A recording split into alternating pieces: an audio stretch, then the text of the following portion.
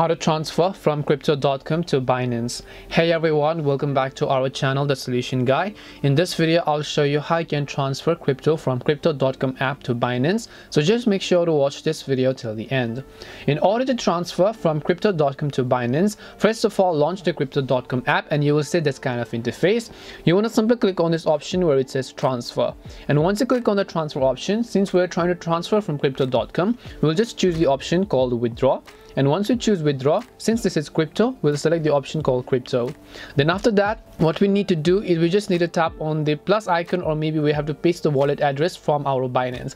So what we want to do is, now you can see it says me to paste the BTC wallet address. So now we will go to Binance applications. So this is the Binance tab. You're gonna come to this wallet tab over here. Once you come to this wallet tab, you'll find the option called deposit.